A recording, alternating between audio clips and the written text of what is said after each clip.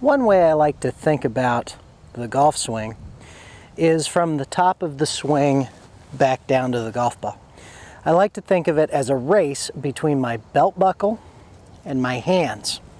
And once I get up here, once I have a good takeaway and I get to a good position here, I don't want my hands to beat my belt buckle back to the golf ball. If I do, I come across it, I've got to stand up. So once I go ahead and I take my setup, I get to my backswing, wherever that is, and I go ahead and get back to the golf ball. I want my belt buckle to beat my hands back to the golf ball. So in that race, make sure that the belt buckle beats the hands back to the golf ball.